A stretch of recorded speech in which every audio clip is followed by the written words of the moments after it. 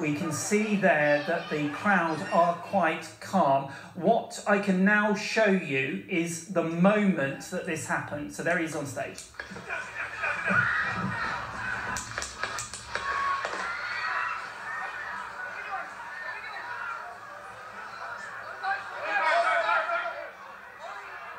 So there you can see the moment that that shot was fired.